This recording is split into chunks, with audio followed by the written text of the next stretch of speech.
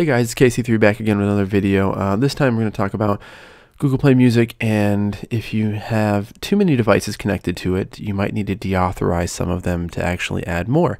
So I got this error message the other day, and I was looking for where to go to actually do that, and went to a couple websites and they had some directions, but I wanted to kind of clarify it a little bit here. So really you're going to go to play.google.com/music. You're going to make sure you're logged into your Gmail account. Tap on the three horizontal bars up in the corner there, and you're going to scroll all the way down to the bottom to Settings. When you go to Settings there, you're going to click on that. It's going to load up here.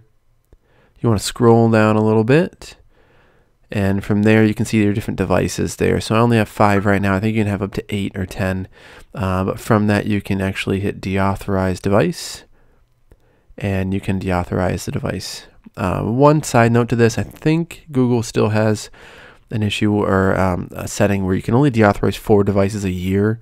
That won't be much of an issue for most of you guys, but if you're doing a lot of switching like that, you actually want to kind of make sure you deauthorize the right devices so you're not wasting one of your 4 that you can do a year.